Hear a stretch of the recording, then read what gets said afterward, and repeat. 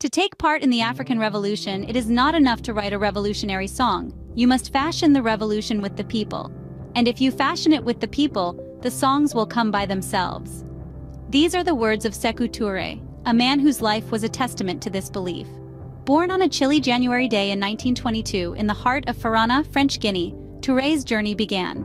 A young man with a burning passion for justice, he found himself embroiled in labor union activities and fervent anti-colonial movements.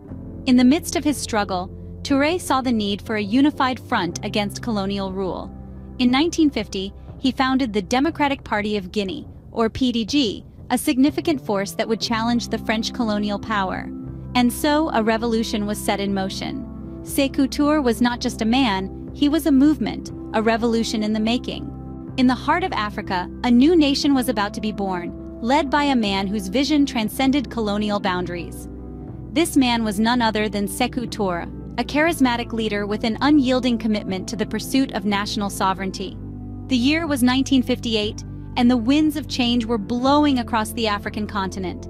In France, President Charles de Gaulle proposed a referendum, offering French African colonies a choice.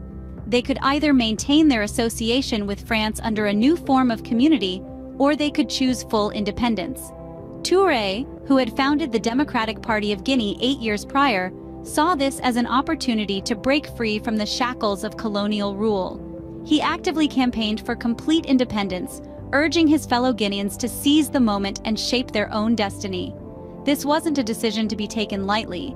The path to independence was fraught with uncertainties. There were fears of economic instability, political chaos, and the daunting task of nation-building. But Touré, with his unwavering belief in the resilience and potential of his people, was undeterred.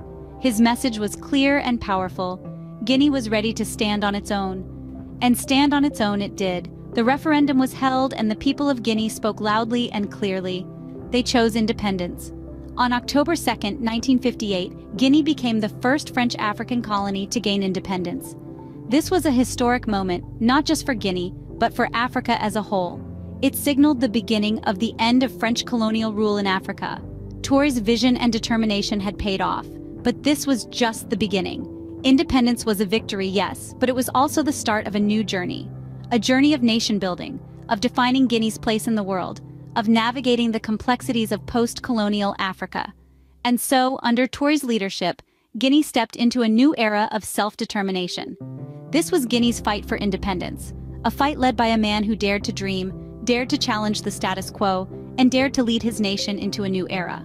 With independence came the freedom to chart a new path, a path uniquely Guinean and uniquely Touré's.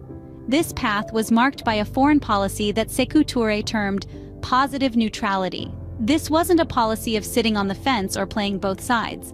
No, this was a policy of making decisions that were, above all, in the best interest of Guinea. It was about maintaining independence without aligning with any major power bloc. Touré was a critic of both Western imperialism and Soviet communism. He didn't shy away from voicing his concerns about the influence of these superpowers on the African continent. He believed that the future of Africa lay in the hands of Africans, not in those of foreign powers. But it wasn't just about international relations.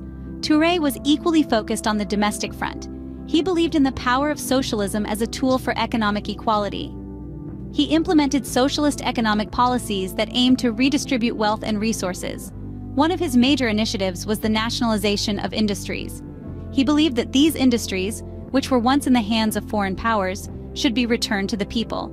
It was a bold move, one that was met with both praise and criticism. In addition to nationalizing industries, Touré also implemented land redistribution policies. He believed that every Guinean should have a right to land, a right to cultivate and reap the rewards of their labor.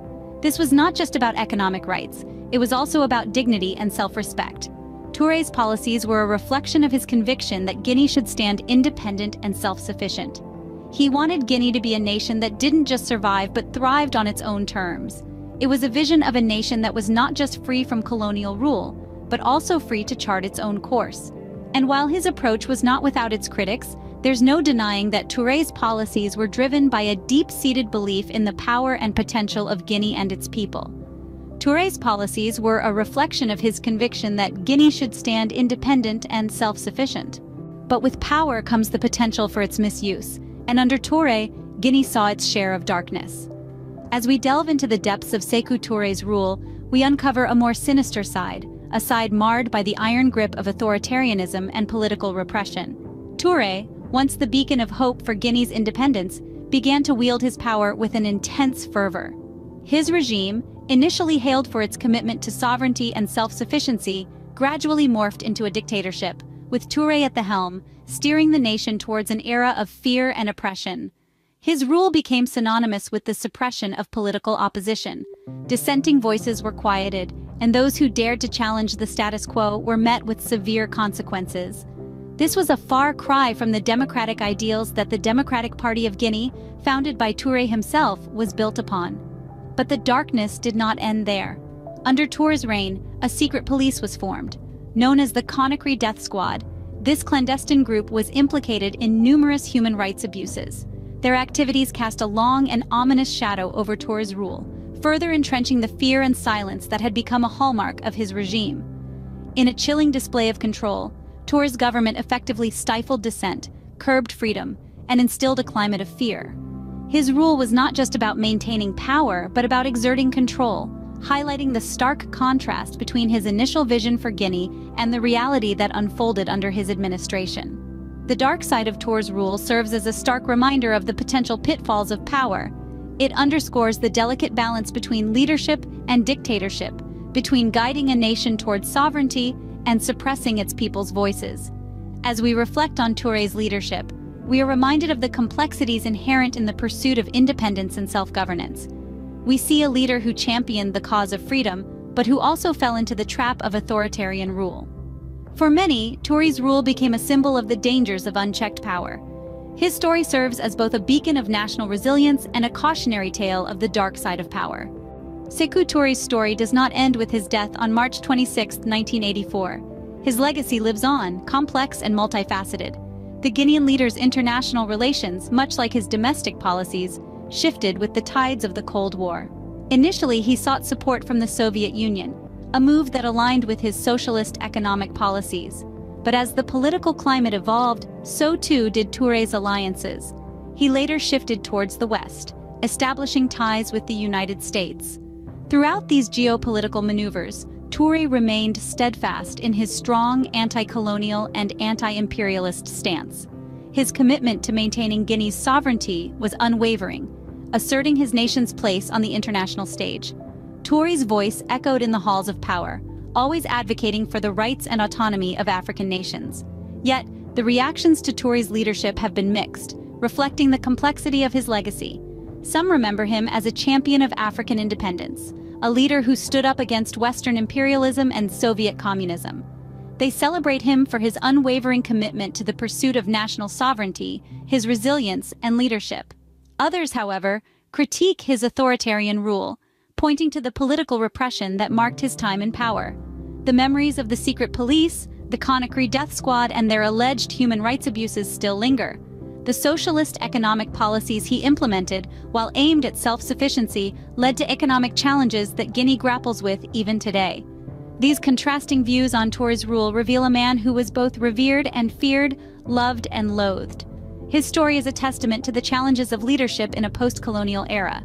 It's a story of a nation's pursuit of autonomy, of the struggle for self-determination, and of the fragility of power. Sékou Touré, a champion of African independence, a controversial leader, an indelible part of Guinea's history. His story is a testament to the complexities of navigating the post-colonial era in Africa.